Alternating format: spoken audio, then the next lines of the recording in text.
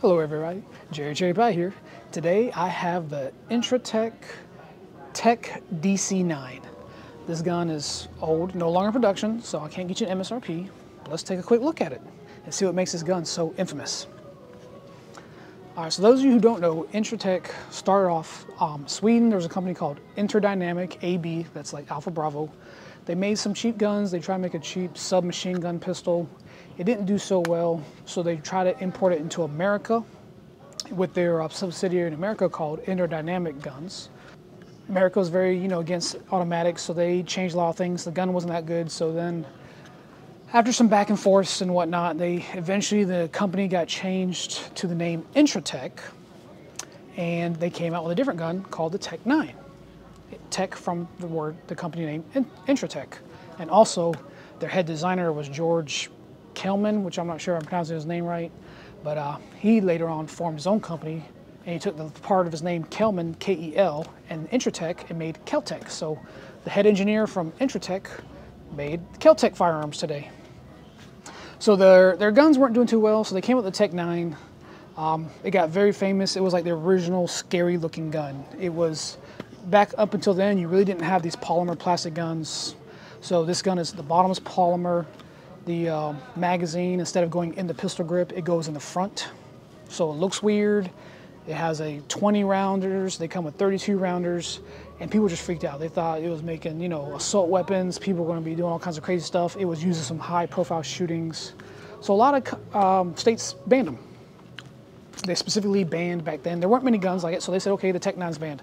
So they got smart and they said, hey, let's name it the TEC-DC9 to get around the ban. Some people said that DC stands for Design for California.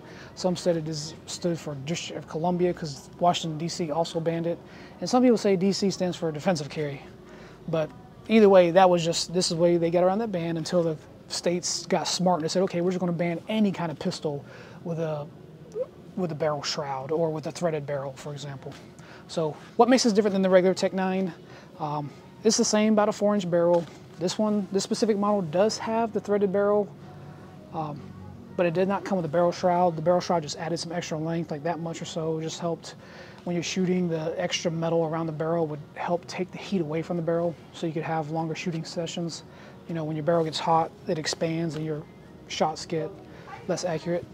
The original one also had like a swivel on the side.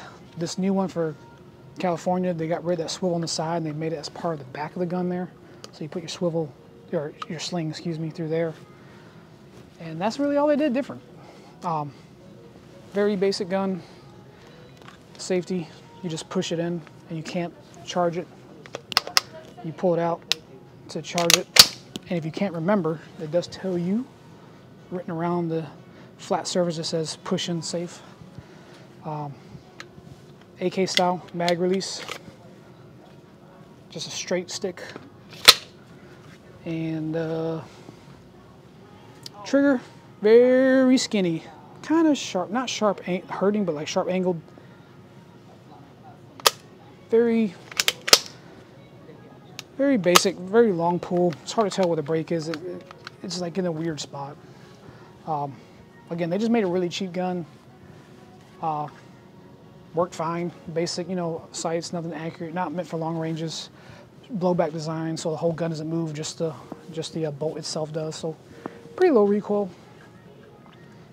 It just got, unfortunately, a bad rep for being in some high-profile shootings, so everybody started banning it. And by the time the Supreme Court said, or the courts of California said that they weren't responsible for the deaths, they just damage had been done, and Intratec went bankrupt, dissolved, and now the head designer made his own company called Kel-Tec, and they're still pumping out some weird guns. Kel-Tec makes really weird looking guns, weird named guns.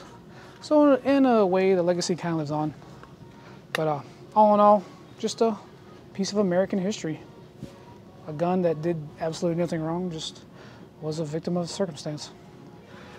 Thanks for watching, everybody. If you found some value in the video, be sure to subscribe and hit that thumbs up. I'll see you in the next one.